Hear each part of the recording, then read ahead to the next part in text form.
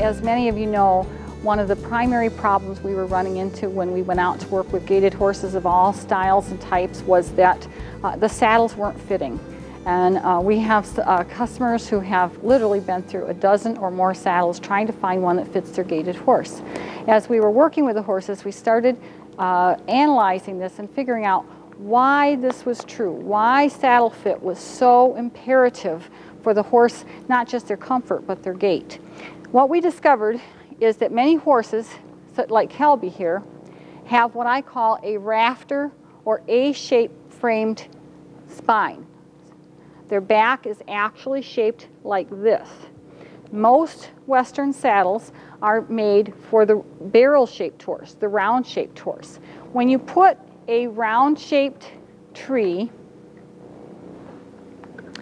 on a rafter-shaped horse, what happens is that the tree bars, which are these two panels here, and this is actually what you're riding when you ride in your saddle, the tree bars sit like this, and the weight is only distributed on the outside edge of the bars. There's no weight being distributed on the inside edge of the bars, but only on the outside. This creates pressure points. Aside from that, our bareback riding demonstration in a few minutes is going to reveal that the gaited horse, all horses, but particularly the gaited horse, needs to have an unusual degree of flexibility and freedom through the croup, back, shoulders, neck, and pole. They take independent steps. Every leg moves independently of every other leg, and that requires a tremendous amount of flexibility. We say that such horses are quadridextrous. So what we've done is we've gone to the Steel Saddle Tree Company, and they've helped us because we have some design ideas of our own besides getting the shape of the tree proper, the angles of the bars proper. We designed a tree that has flexibility built right into it. Not too much, but just enough that when the horse moves, the tree will move with him, flex with him, so that he's not restricted with essentially a wooden splint in the middle of his back, which is what you have when you put a wooden treed saddle on the back of your horse. We designed it so that it sits forward over the wither and shoulder. You'll see how much freedom there is right here.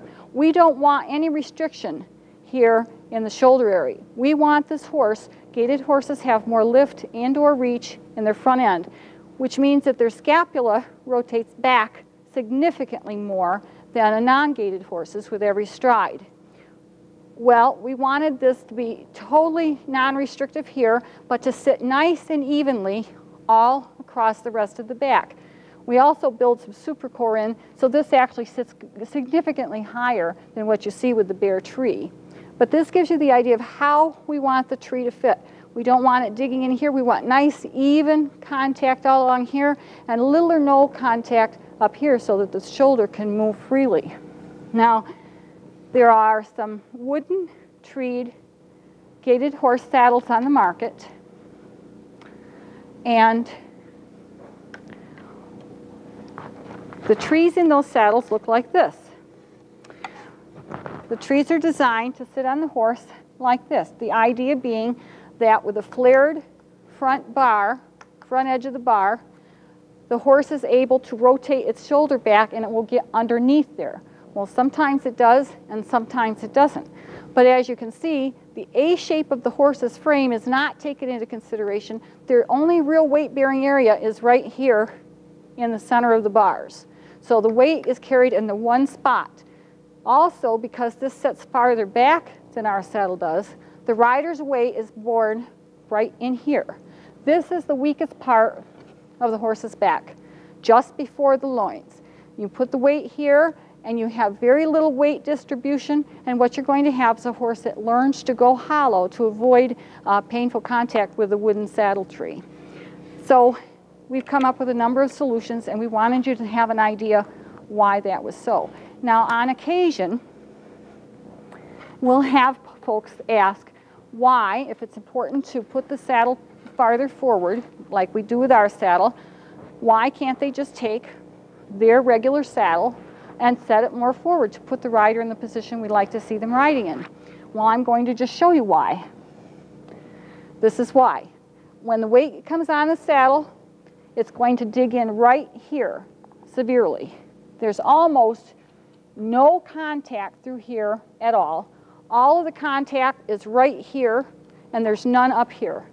The saddle tree is not designed to sit forward, and you can't simply make that kind of adjustment. You have to actually redesign the saddle to be made to put the rider in the more forward position.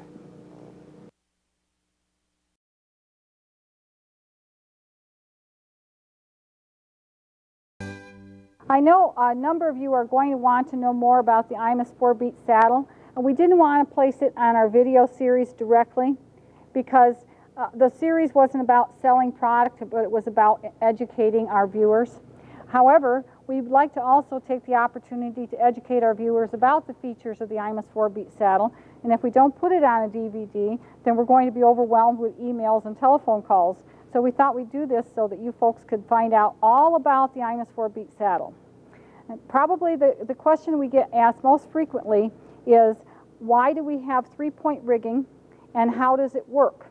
What are the advantages of it?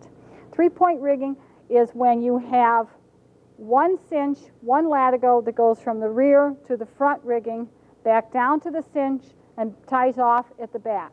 By the way, this is rigged both sides exactly the same way. Now we have the front rigging. It's called 3/4 fired as opposed to 7/8 fired. What that means is it comes quite a bit farther back than your standard or typical type saddle rigging. The reason we've done this is because we want to keep this cinch behind, farther back on the barrel and farther back behind the elbow, because the most active point of the horse's barrel is right there behind the elbow, especially for gaited horses. They have more lift or reach there. So if you put a cinch right there, chances are sometime in that horse's life you're going to get a saddle gall. Now, the reason we have put the rigging, a 3-point rigging like this, is because we want to hold both the front and the back end of that saddle down. If you hold only the front end of the saddle down, then as the horse moves and it has that active motion behind, then what happens is the back end of the saddle just keeps flopping up with every step that the horse takes. And you can end up having soreness in the back, and particularly right behind the wither. So since most people don't use rear riggings in a way where they actually contact the horse, we actually have one latigo, one cinch, and we rig it from front to back, and that way the saddle's held down from front to back, and there's a lot more stability there, but we still only have to have one cinch. We start the rigging in the back rather than in the front for a couple of reasons. The most important reason being for safety. If we started in the front and come down to the cinch, go back to the back and come down and then tie off in the back, then we've only got a single layer of leather coming down from that front rigging. And if there's ever an accident or the leather gets old and breaks, you haven't got anything else there to hold it in place. This way you've got a couple different, you're coming back and forth a couple different times off of both of them, so you're a little bit safer. We tie off in the back because we want to keep all that extra knotting out from under the rider's leg, and that's a good way to do it. This happens to be our standard tree, and as you see, the angles of the bars underneath do reflect a little bit more angle, because gaited horses, 80 or 85% of gaited horses are more A-framed than Western or stock type horses. The other feature of the saddle tree that's really important are the flexible tree bars. Amanda's going to show you how the tree does flex. It flexes just enough that it will allow the saddle to move in unison with the horse's back, so that the horse is not being held stiff and rigid under a wooden, non-flexible saddle tree, but that under the rider's weight, that tree will give ever so slightly to the action of the horse's back, and really, really help him to be a lot more comfortable than he would be otherwise.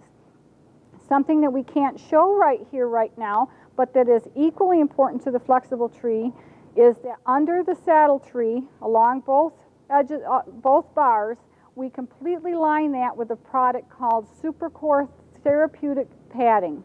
Now, SuperCore entered the market as a therapeutic padding for patients who are comatose or bedridden, and it prevents pressure soreness on those kinds of fragile patients. It has a tremendous amount of resiliency, and it completely eliminates the possibility of pressure soreness, assuming that the saddle is a reasonably good fit. As we were designing this saddle, we realized it wasn't good enough for the saddle to be only comfortable for the horse. It needed to be equally comfortable for the rider, because if a rider is not comfortable, they're stiff, and if a rider is stiff, the horse is going to go stiff. So we instituted a couple of different design features. One that I'm particularly proud of is that we also put the SuperCore therapeutic padding into the seat of the saddle. Now, this is a really expensive material, but we find that people who ride it talk about it riding like a cloud. And we think that it's worth every dime that we spend to put that kind of material in the seat. There isn't another product on the market that even comes close. The other really important feature is that we have arranged so that the stirrups hang a little farther forward than what is traditional. This allows the rider to be seated in a position that's very much like a bareback rider's position, whereby their heel is slightly ahead of the position of their hip. It's also a very flexible and free swinging stirrup, so that whatever way the rider is comfortable riding, that stirrup can accommodate it. But what we really have found is that riders who ride in the saddle, because of the position of the stirrup, can ride for hours and hours without having the stress on their hips, ankles, and knees that is usually found with riders who ride with stirrups that are set far back right under the rider's seat. As we show with our bareback riding demonstration in clinics and through this video series, we've discovered that most riders who ride bareback and don't depend on their saddle stirrups or cantle or horn or the reins for balance tend to ride directly behind the horse's wither. That's where they like to be seated. That's the true center of gravity on the horse. Well, most saddle designs are such that the saddle is actually placed so that the front edge of the tree bar is behind the horse's wither. Now, the thinking there is that that allows the shoulder to move freely. Unfortunately, the secondary effect of that is that while the shoulder may or may not roll freely, actually what generally happens is that as the shoulder or scapula rolls back with a stride, it actually hits that tree bar because of the positioning. But the other unfortunate effect of having that set back like that is that the rider's weight is carried farther back on the horse's back. That's not the horse's center of gravity, and in fact, it's the weakest part of the horse's back and can contribute to a tremendous amount of pain and discomfort for the horse, and eventually, often, it contributes to the horse becoming somewhat sway-backed. This is how the saddle tree looks on the horse without all the accoutrements of the leather and the fleece and all the things that go on top of a saddle tree. The reason we want to show this is we want to show that, first of all, we are not showing it with a therapeutic padding, which would lift that tree up off the back considerably more, but the bare tree on the horse, how the weight is distributed evenly along the bars on both sides without any kind of interference or pressing into the loins. However, we place that saddle far forward, so we've designed it with a tremendous amount of flare at the front edge of the bar, of the front edge of the tree bar, so that that horse's shoulder really can rotate freely without any interference. So there the rider is sitting in the position that's most akin to bareback riding, and on the horse's center of gravity, the shoulder is able to move with complete freedom under the saddle tree, and their weight is distributed along the whole edge of the saddle tree on both sides of the spine. Here we have Amanda Parsons riding the big horse Belle that I introduced you to earlier.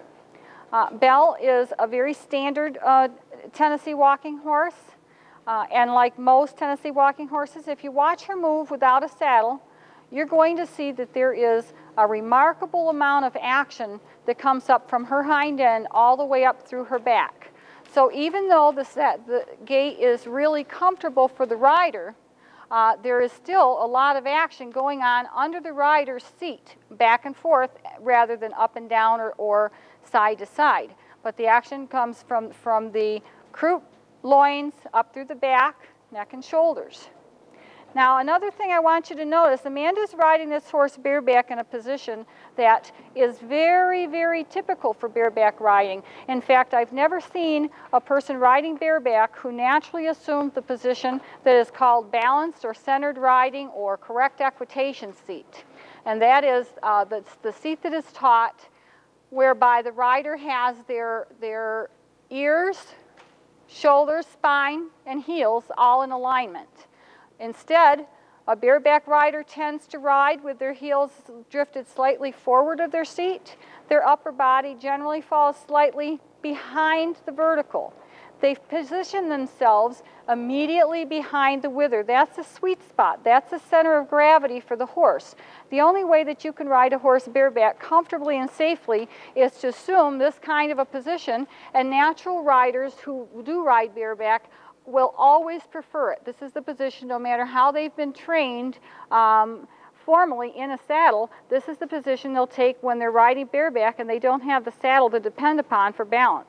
They have to ride like this to maintain good balance. Now, if we ask Amanda, and we're going to here, to assume the correct equitation seat, which she knows very well, she's going to be moving 3 or 4 inches farther back, because that's where this typical saddle actually places the rider. Right in the weak point, you see how Belle suddenly doesn't want to move? And you see how Amanda doesn't stay very well balanced. She hasn't got the stirrups or the cantle or the reins to really depend upon for balance, and so it's very difficult for her to balance back in the position where she'd be sitting in a saddle if in fact she were in a typical saddle. You'll see how her whole body, her upper body is now thrown forward as she works to maintain what is called the correct heel position with her heels in alignment with her hips. That throws her upper body forward. It stiffens her up, throws her off balance, stiffens the horse up, and throws the horse off balance. And this is the reason why we've designed our saddle so that it's situated farther forward and places the rider in a position that really is identical with the position that a rider naturally takes when riding bareback. Now, would you feel comfortable, Amanda, going a little faster like that? I'm not asking to you, I'm just asking if you would feel comfortable. No. Okay, you see how the horse wants to keep halting and stopping. She doesn't want to move out. Now, if Amanda puts herself back in the position where she's comfortable, you'll see that horse is going to become much more willing and comfortable herself. She'll move right on out, and you'll get that nice rolling action again through the back.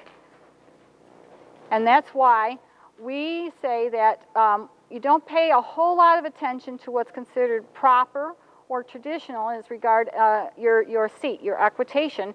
You want to sit in a position that's most comfortable for you. We actually call this liberty equitation because it gives the rider the liberty to ride in a manner that's comfortable and functional for themselves and the horse. Now we have Amanda riding Belle in the Imus 4-beat saddle. We just wanted to show how this saddle really does put you in the same position that you tend to take naturally when you ride the horse bareback. You'll notice as Amanda comes around that her heels are slightly forward of her hip and her upper body is slightly behind the vertical, and her seat is positioned just a little ways behind the wither, so she's in the sweet spot. Now I'm betting that she could, if you drop your stirrups, let's see where those, we have the stirrups so that they fall exactly where the rider's foot wants to fall if she were riding without the support of stirrups. And that's the ideal, is to not count on your stirrups for support, but merely to have them there for a little extra stability. Now, if Amanda were to want to pick her stirrups up again, she wouldn't have any problem doing so because the stirrup's right where her leg wants to fall.